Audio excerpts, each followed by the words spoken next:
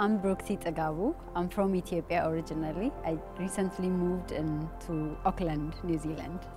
I'm deeply passionate about children education, and I believe that our education system worldwide is not up to the challenge that our children are facing in this world.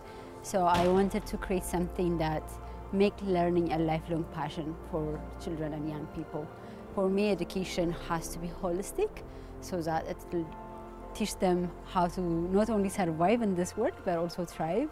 So connect with people, connecting with nature, and really understanding themselves so that they really reach their fullest potential. You know, one of the things that we've been doing is making sure addressing things that's not addressed by the school or curriculum. So that is, it could be, you know, from social emotional learning to, you know, bringing good character or spirituality into learning space. So right now I feel like it's a good opportunity, especially when the world of AI and lots of machine learning is coming in. Like, how are we also developing child's spirit, child's emotional being or social interactions.